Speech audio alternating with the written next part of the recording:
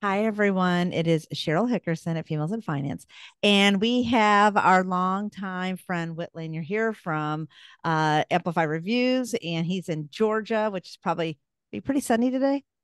Oh, it's great weather right now. Yes. Yeah, Might be mid 70s and sunny. that's why they always have events. Yeah, it's April. April in Atlanta is a good time to be in Atlanta. It's not hot Atlanta by then, it's just Atlanta.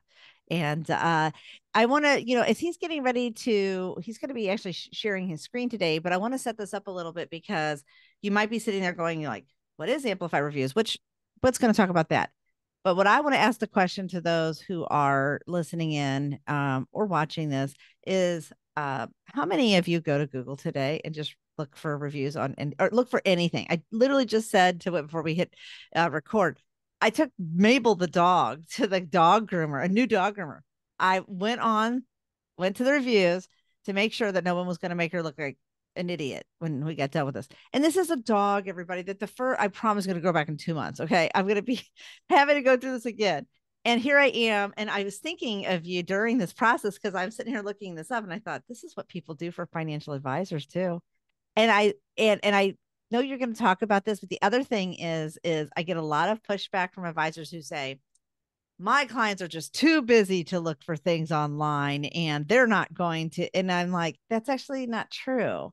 They are looking at things online, whether you know it or not. And this is where your expertise really comes into play. So you're up. It's all of you today. All right. Well, thank you, Cheryl. I'm going to go ahead and try to share my screen and dive Please. in. As we said, my goal is to try and give everyone an overview of what we do and the value that we provide as quickly as possible. So you can watch this, decide whether or not this is something of interest to you. And if it is, I'm always happy to have a conversation with anyone, but especially anyone from Females in Finance. So let's dive in. I'm going to share the whole screen here, I think. Yeah, I see it coming up. Thank you. All right. So let's dive right in. I start with this slide saying the starting pistol has been fired. If you think about it, the SEC marketing rule, which had the compliance deadline in November of 2022, was the SEC's acknowledgement that they had fallen behind the times and they needed to help people be modern in the way that they were marketing. And to me, the most relevant, the standout part of this change in the marketing rule was their new guidance on testimonials and endorsements. Relevant to me because, as we'll talk about, I've been working in online reviews for about a decade now. And what we saw in healthcare was when hospitals started embracing online ratings and reviews, others followed very quickly. There was a big element of FOMO. The financial advisor world is one of the last industries to get on board with online reviews. And now that this regulation has been clarified and announced and permission has been given, I just see it as inevitable that advisors are going to need to get on board with online reviews, and the rest of the slides are going to talk about why. But the big takeaway here is there is a lot of benefit to being ahead of the curve instead of behind the curve on this. So let's talk about why. Why are these so important?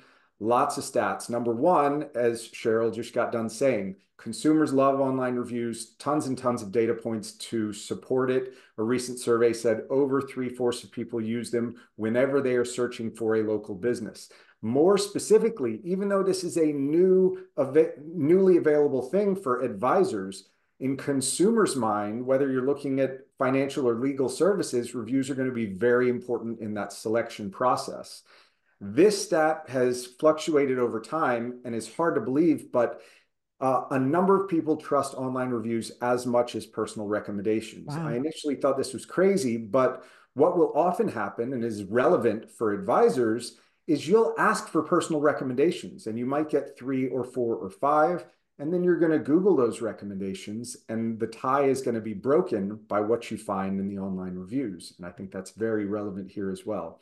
And then importantly, if a business asks their customers or clients to write reviews, there's a very good chance they're willing to do it. That's something that all of the other industries have trained consumers to do and advisors can take advantage of. So the question then becomes, is my online presence going to help someone reach out to me if they've been referred to me, or discourage them from reaching out to me. And so we've got another study here on the left that basically says what is intuitively obvious to us. If I have 3 recommendations of an advisor, whether I'm looking for reviews or not, I'm going to go Google all 3 of them. And Google is going to tell me whether or not there are reviews for any of those. And so if I have 3 that I felt equal about, and one of them has a meaningful number of positive reviews and the other 2 do not, there's a very good chance that's the end of the evaluation. And we know which one's going to wind up. So if you're one of the early folks to adopt this, you're going to win business because of it. And if you're late, you're going to have to adopt it just to catch up with everyone else. So what do we do at Amplify Reviews? We collect reviews from your clients. We verify that the only people writing the reviews are your clients. And obviously, for all of this, being compliant with the SEC and FINRA is a guiding principle. Number 2 is our best practice approach is to publish these on your own website. This is what we saw in our previous business in healthcare and hospitals. And there's a number of benefits, but the 2 big ones are you have full control over the compliance. And to the extent that reviews provide a lot of SEO value, you want that SEO traffic coming to your site, not going to some third-party directory site. And then number 3, because we've been doing this for about a decade, we want to try and require as little change from your existing processes as possible to do this. So quickly, as I alluded to, this is my startup team has been working together and working in online reviews for over a decade. Our technology has published over 60 million patient reviews in the healthcare field. We built this platform, Amplify Reviews, to take that same capability set and our experience to other industries, and we've landed on the financial advisor world largely because of those regulatory changes. How does it work? We have a customizable email template on the right with a very succinct, clear call to action. Users can click on whatever their rating is going to be. Each of these is a hyperlink that will take them over to our landing page where they confirm their rating, write their review, and hit submit. We often mention in the collection, in the request email, that the whole thing should take less than 60 seconds. Now, if they want to be more thoughtful, they certainly can, but because we make it clear that it's not a heavy ask, it's not a 15-minute survey, we're going to get a much higher response rate for that. Importantly, this is the other thing that's different about our approach, and this is what makes this essentially a no-risk proposition for folks who might be apprehensive about this. Unlike a campaign where you're trying to drive reviews to a third-party site, because the initial intent is to collect through our platform and publish on your own site, we can separate each of these steps. So first is we collect the feedback from your clients. Most folks use our email tool, but we've got a number of options there. Number 2, in a moment, I'm going to show you our dashboard. You get to look in our dashboard at all of the feedback that has come in, what the ratings are, what the comments are. For compliance, you cannot cherry pick only the good reviews, right? The regulations are very clear on that.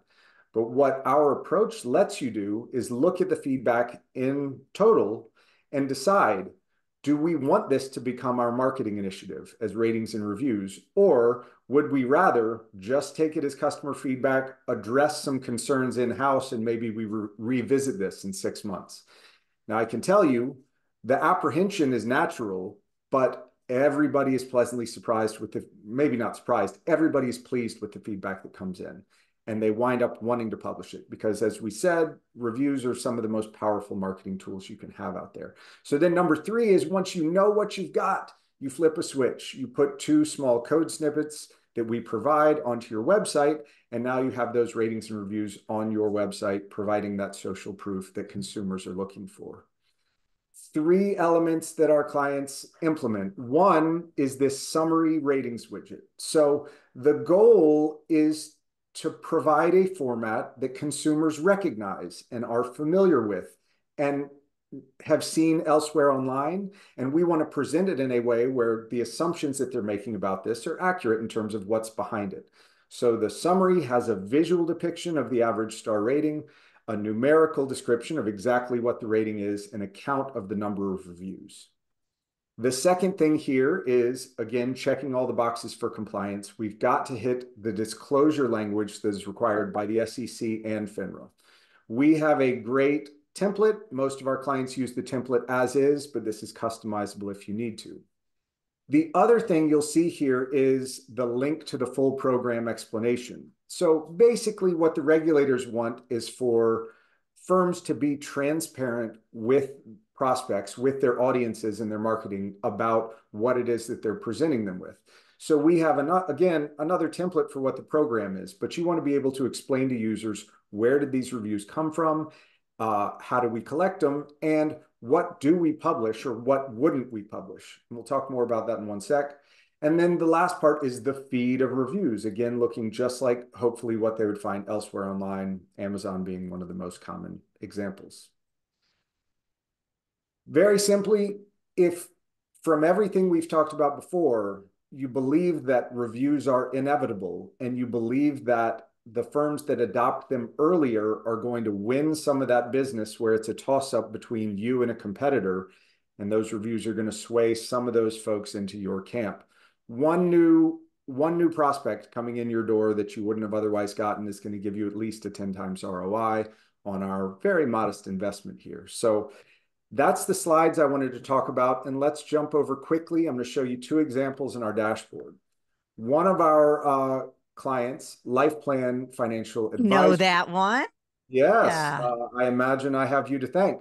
So they decided to put in a dedicated page for their testimonials. They have our summary rating widget. They have their disclosure language. They have a feed of reviews, and you can decide how many come up first before you scroll to see more. This, by the way, is an Osaic client, so it took us 6 months to get through their approval process, but we have, which is great. They also have a link to a great description of their program. So they explain, this is what the program is, why are we doing it, how did we collect the feedback, and then under what circumstances would we not publish a review? And the obvious ones are if there's profanity, if there's personally identifiable information, or if the content violates any of the SEC's prohibitions on marketing. One other example, just so you can see that there's a lot of variety here, Equilibrium Wealth Advisors. They've got a great number of reviews. They provide this summary rating up top, but when you come down and look at the review feed, they've chosen to embrace both our first-party system, collecting all the feedback in a closed-loop system, and leveraging the Google reviews that they've been able to drive. And so we can, in one feed, show users all of those mixed together so that they can see, here's proof from across the internet in terms of what our clients have to say about us. So I'll quickly show you the dashboard and we'll see where we go from there. The main thing I want people to see here is this is the comment feed. When new feedback is left, it all comes in this pending status. If it's pending, that means it does not flow through to the code that we've put on your website. So if you have an ongoing review collection process, new reviews still come in a pending status, and you or someone from compliance gets the opportunity to look at each review and decide, does this meet our policy, or is there anything objectionable that we wouldn't publish? 9 times out of 10, or more than 9 times out of 10, you just click on publish. The status changes to published, it will flow through to your website and be included in the feed. But for compliance, we've got 2 other options. If you want to discuss this with someone else, someone in compliance, a broader team, you can flag the review and put it in a queue for later consideration. Or if there is content in there that violates your policy, you can document exactly why is it that we're not going to publish this review. And if it's a regulatory violation, you can come in and add some commentary. Maybe it's a good review, but somebody made a mention of the performance that they'd gotten, and it sounds like they're telling others they can expect that. So this one moves to an archive status. Obviously, records retained in our system for audit history, but not going to flow through to the reviews on your website. So in a nutshell, that's both what we do, why we do it, and a little bit of how it works. And I know, Cheryl, you teed up a good question at the beginning. This is really for, so who this isn't for is a few state regulated advisors where you know your state has not yet embraced those similar standards of the SEC with regard to the marketing rule. But anyone from a solo advisor to a larger RIA firm, RIAs are sort of our sweet spot right now, or anybody who's a consultant who works either in marketing or operations with some of these groups. I'd love to have a conversation and help you understand how this can help ensure that you are converting more of your prospects into clients. Love it. You know, I've written down some questions while you're talking because that's just Great. who I am. I did a lot of talking, so let's have. I know. No, no, it's great. This is such good information. So the first thing that I wrote down, because I think about like I'm in the driver's seat of being an advisor because I've done this for 30 some odd years, right? If we are not reflexively asked to go out and ask for the review, we just tend to not do it. Okay. So my first thing was talking about, can Amplify Reviews be in, whether it's through an API or not, in a CRM system, like a Redtail, a Wealth Box, it's Salesforce, so that when it comes up, it becomes a task or it becomes a link that what you provided there, you showed before, that link automatically goes out to the client and says, hey, we've done a review for you, or you've been our client for a year. Would you mind giving us a review? What are your thoughts around that? It's a great question. So, in the interest of speed, I didn't dive into a lot of this, but we have a few things that we can do specifically to address that sort of need. One is if you want, you can you can put our little email widget into your Okay. own email templates. So Okay. if you know you already have something going out, that's one way you can do this.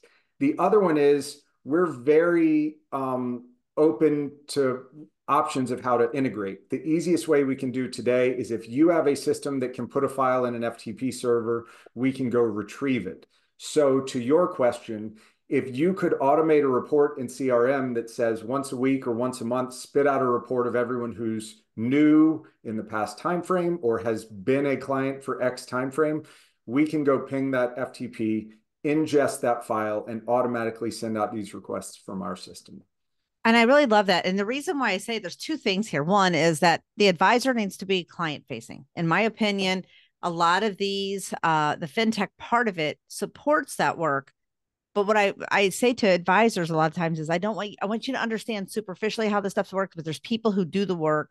And this is really where a junior planner and clerical staff, somebody like that can come in and very easily be manipulating the need for to go out and collect the information, to bring it in, to do all of that, coordinating it, to make it happen.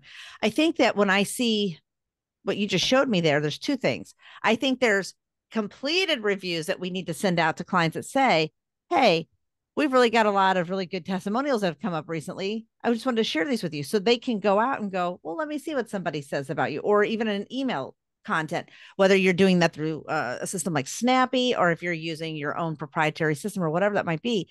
Remember to send the review out too and show people like it's really okay, everyone, to say, look at me.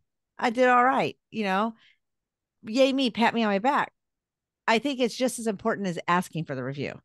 So like it closes it's like the cyclical system you've built in for them.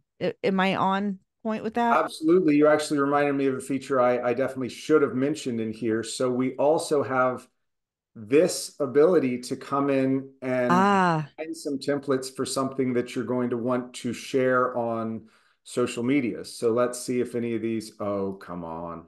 Oh, got it. This is a pending review. Let me come and find one that we've already published. there we go. Here's what we do.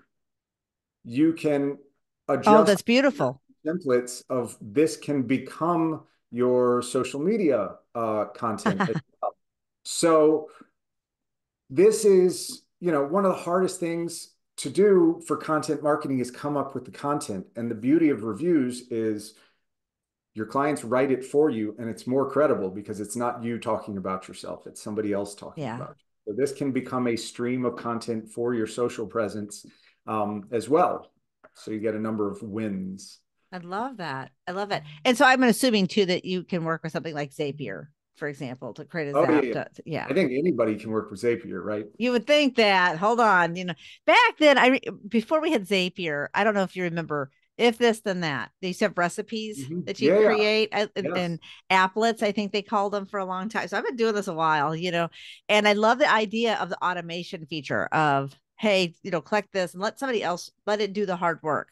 But I do see the other thing that I wrote down that if it were me, that I would do is using a system like this, which I know we've talked in the past. I really need to see how we can bring this into females in finance because I'm collecting these testimonials all the time. Yeah. This is just beautiful. But I think that we should take the reviews and put them on LinkedIn company pages and our personal pages. Like that, in the dynamic content section of a LinkedIn profile, for example, having a link to some of these where people can actually pull it up and it shows that it's there. Yeah. Some of them can't do it because of compliance. Okay, they can't put reviews on that. But for everybody else who doesn't have that, you can put that in there. And I think that that would be really smart because I was at a LinkedIn meeting one time. Oh, this was years back. And they said something, and I'll never forget. You know how you're just like writing or doing something, and all of a sudden somebody says something, and you're like, wait, what? And so I was in the middle of writing something, and the woman said, if you have a designation or you have reviews on your site, you are more likely to be hired by someone than not. And my head shot up and I was like, whoa, back that up for a second. I said, she was like, so for example, if you have designations, put it behind your name, and again, compliance. But the other thing is if you had testimonials, she said you should be putting them on your site. Yeah. And people don't do this. And I'm going to pick on overgeneralizing with the women. A lot of you have best kept secret syndrome, where you'll tell me like amazing things that you do, and I'm thinking, how did I just find this out? Because you're not sharing and amplifying the review that you received. I think that's so critical. This has just been phenomenal. Every time I see you, I feel like you've done something new. Well, I'll try and keep it that way, but I appreciate it. No, this is great. This is great. So, as we wrap up, I would like for everybody to know a couple of things. One, Whit is very active in our Male Ally Network. Whit is very active as a partner here. He's very active at our FinTech Roundtable. He's very active at our Sip and Saver. He's very active at Females in Finance. And I believe that, I believe in you and I know that you believe in us. And I just want to share how grateful I am for that. But I do think that if you're watching this one, if you're the person that Whit likes to work with and is wanting to work with, um, reach out to him. So easy. We'll make certain we have all your contact information for this. Two, if you know somebody who should be working, please make the connection happen. We cannot possibly know all the great people, and we're very dependent on each other to make that happen. So I think that's important too. And then if you work at a company that you're like, this would be great to integrate with us, or if you're working at a broker dealer, this would be great. Please also reach out and connect with to that so that 6-month process, as you spoke about with Osaic, is pretty common for a lot of the broker dealer, environments out there. Let's make it happen sooner than later for you. Yeah. Well, thank you But so much. absolutely, friend. I appreciate all of this today. You're the very best, and we'll make sure we get this out in the newsletter too. Awesome. All Thank right, you. take care.